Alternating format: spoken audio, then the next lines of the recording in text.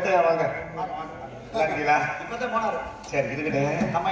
இப்ப ஒரு விஷயம், நீங்க மானம் தேடி வந்திருக்கீங்கன்னு என்கிட்ட கேட்பீங்க. சரி, நான் அதுக்கு என்னன்னு தெரியுமா சொல்லுங்க. எங்கேயா மானம் எங்கேயா இருக்கு? இங்க மானம் இருக்கா? உள்ள இது இருக்கு, இங்க மானம் இல்ல, ஒண்ணும் இல்ல. இங்க எங்க இருந்து ஒரு வெள்ளிமலையில இருந்து வர்றேன். அப்புறம் மானு பெட்ட மானா ஆண் மானா இந்த கிளாஸ்கள் எல்லாம் கேட்டு இந்த மானு கிளியறதுக்குள்ள நம்மளுக்கு நேரம் ஆயிடுச்சு. 2 பொம்பளை பிள்ளை மாப்பிள்ள, நீ மானம் தெரியும்ல, என் தங்கச்சியை பக்கத்தே வந்திருக்கேன். என் தங்கச்சியே உன்கிட்ட கூட்டி விடணும். இதுதான் நியதி. சரி, கூத்தாடி கேட்ட பேசுறீங்க. ஏதோ கெட்ட பேசுறீங்க. கெட்டாத்த எதுவுமே ஆமா தெரியுமா? ஒன்னே நல்லவங்களுக்கு நல்லதே கேட்கலாம், கெட்டவங்களுக்கு வெறும் கெட்டதா கேட்கலாம். அப்ப நான் அயோக்கிய போயிருக்கீங்க. நான் சொல்லல, நீங்க தான் சொல்லி அப்புறம் வேற யாருமா சொன்னாங்க. நீங்களா சொல்லிக்கிட்டீங்க. இப்ப என்னமோ கெட்ட வார்த்தை சொல்ல முடியாது. நான் சொன்னேன் விழுந்துச்சு காதுக்கு யாரோ எடுத்தாரு. சரி சொல்லுவாங்க.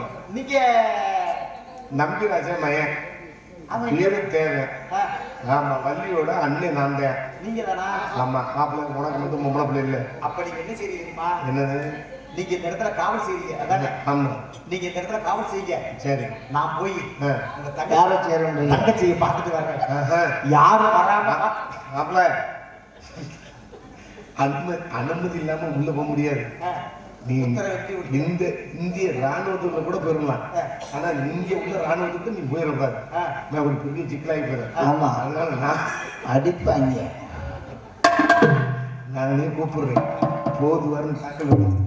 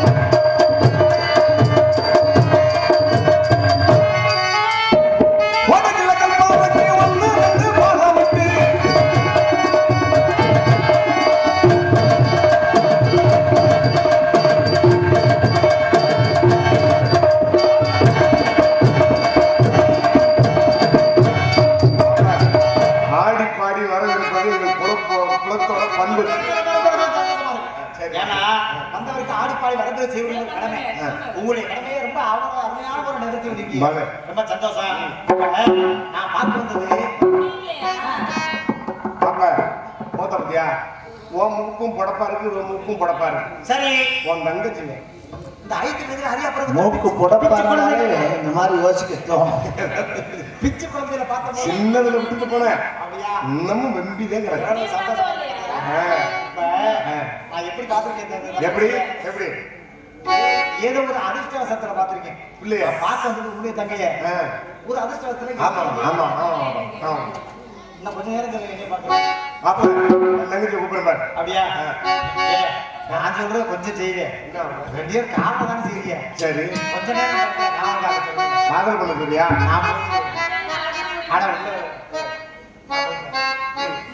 அப்ப பாட்டி சொல்லுவோம் நிக்கிறாங்கன்னு சொல்லிட்டு அப்புறம் மறுபடியும் உள்ள வரேன். தங்கச்சியை கூப்பிடுறேன் மாப்பிள்ள. ஏன் குழப்பறேன்? ஏன் ஜனப்படுறேன்? நான் உன் மாப்பிள்ள நான் என்னத்துக்கு இருக்கேன்?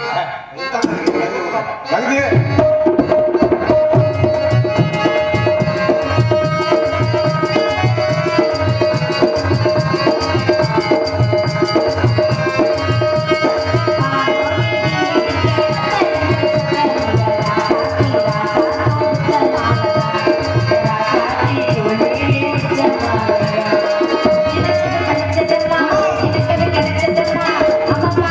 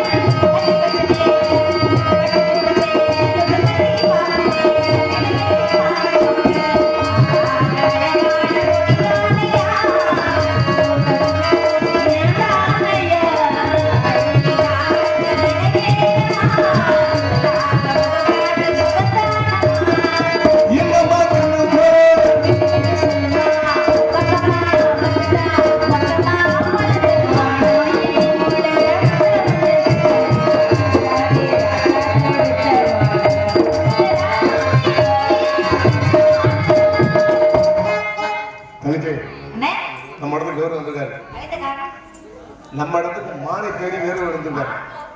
நான் சொல்லிட்டேன். இந்த உலகத்துல யாரும் ஆம்பளை ஆளுகள் சொல்லிட்டு கேட்டீங்க. என்னைக்கு இருந்தாலும் முட்டி மோதி அப்ப தங்கச்சி மானு இல்லைன்னு இருக்குன்னாரு. எனக்கு கேட்டாரு இல்லைன்னு. இந்த பிள்ளைங்க கேட்டாரு இல்லைன்னு. இந்த பிள்ளைக்கு மூக்கு படப்பா இருக்கிறதுனால அறந்துரு என்ன மூக்கு அறத்தாலும் அது வந்து மறுபடியும் தேசம் சுத்தி வராங்கன்னா பயப்படுற அளவு ஒண்ணுமே பெரிய மிருகம்லாம் கிடையாது. அது பூரா மண்ணுனி பாம்பு மாதிரி ஒண்ணுமே செய்யாது. நாக்க மொட்டை நாக்க வச்சுக்கிட்டு இப்படியே முனிமிக்கிட்டே தான் கிடக்கும். ஆனால் பார்க்கறதுனால கம்பீரமா இருக்கிறதுனால பயந்துடாத, ஒரு பிரச்சனை இல்லை. யார் ஐயா நம்ம ஊரு நாட்டாம வந்திருக்காரு. ஐயா எதுக்கு என்னைய தூக்கிட்டு போய் கட்டிஷில உட்கார வச்சு டோக்கன் போட போறாங்க. எப்படி உன்னைய தூக்கிட்டு போவது தூக்கிட்டு போவதுக்காக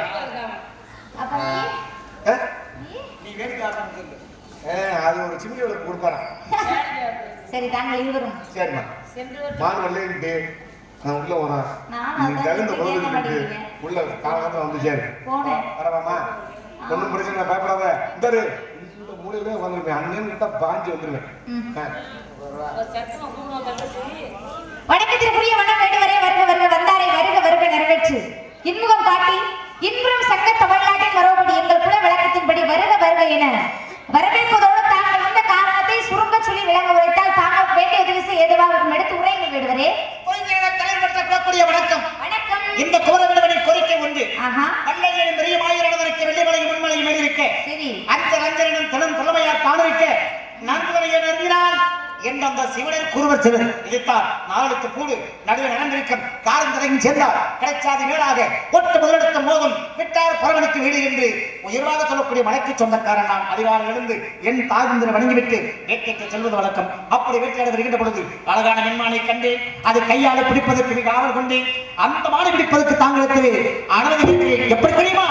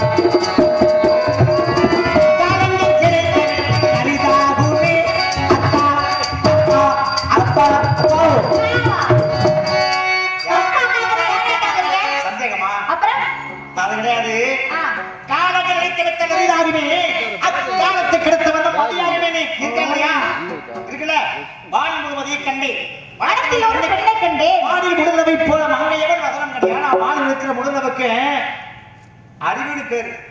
அதே நேரத்துல நம்ம சிந்திக்கக்கூடிய தன்மை உள்ளதுக்கு மதி வாரி முழுமதினா முழுநிலவுக்கு பேரு மதியம் தான் பேரு.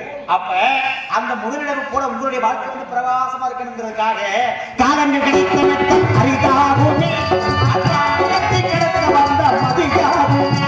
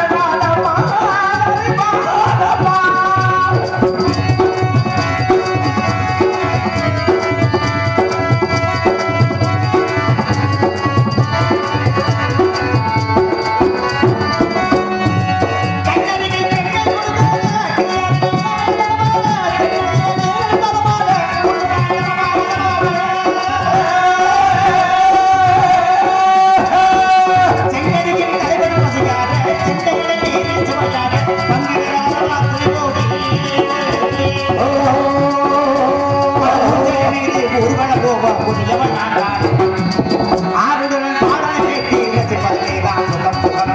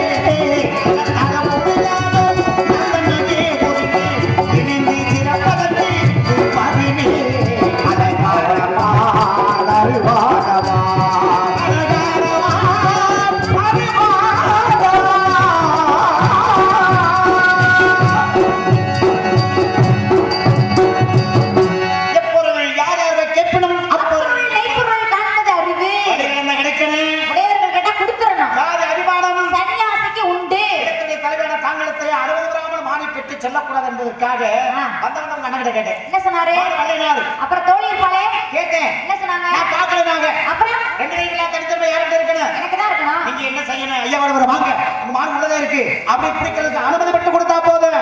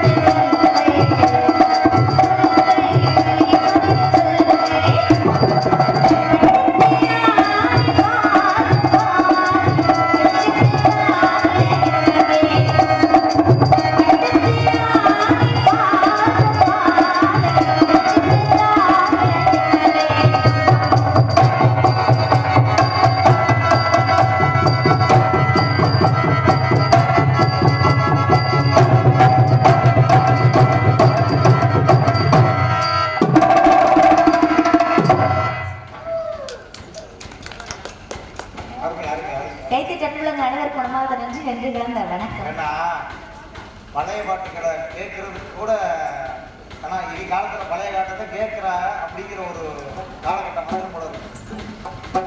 எல்லாமே வந்து அந்த இனிமையை காட்டுறதுனால எல்லாமே வந்து இப்ப எல்லாமே புதுசு புதுசா உலகம் மாறுதுன்னு எல்லாம் சொல்றாங்க. புதுசு புதுசா மாறுதுன்ற பட்சத்துல பழைய காலத்துல உள்ளது எல்லாம் இப்ப மறுபடியும் புதுசா வருது. அப்ப என்ன நடந்துச்சு நமக்கு தெரியாதுல்ல. அப்ப நம்ம பார்க்கும்போது இது புதுசா தான் தெரியும். உண்மை உண்மை உண்மை. அந்த காலத்துல எல்லாரும் இது வரைக்கும் சண்டை போட்டிருப்பாங்க.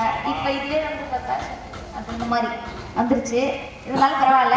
அதுக்காக வந்து மான்குட்டியெல்லாம் கொடுத்துட முடியாது. கண்ணீரண்டே வியாபாரம் கற்றோருக்கு 3 விழி, என்ன விழி 7வது விவோருக்கு நன்ன வனந்தம் தவத்தால் அருமையான பெற்றவருக்கு அனந்த விழிந்ததை கண்ணு எல்லாருக்கும் 2 தான். ஆனால் தான் கற்ற கல்வியோடு சேர்த்து 3ஆம் அறிவு. என்ன விழி 7வது வியோருக்கு அப்படின்னா ஒரு பொருளை இன்னொருத்தவங்களுக்கு கொடுக்கும் பொழுது மனசாட்சி விரோதம் இல்லாம சிரிச்ச முதல்ல கொடுக்கணுமா. அப்படி கொடுக்குறப்ப தன்னோட நகக்கண்ணை தன்னுடைய கண் 2 7வது வியோருக்கு நன்ன வனந்தம் தவத்தால் அருமையான பெற்றவருக்கு அனந்த விழி என்பது அப்படின்னா தேவர்கள் முனிவர்கள் ரிஷிகள் இவர்களுக்கெல்லாம் முடிவில்லாத அளவில்லாத கண்கள் அப்படின்னு அர்த்தமா. முதல் காவல எங்க அண்ணன் இருக்காங்க, 2வது காவல என் தோழி, 3வது காவல நான் இருக்கேன்.